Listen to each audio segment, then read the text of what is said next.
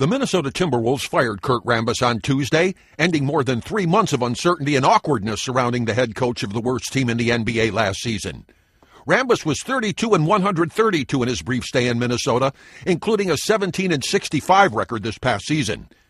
Wolves president of basketball operations David Kahn says in a statement issued by the team that it was a difficult decision to make, but the right one for the franchise.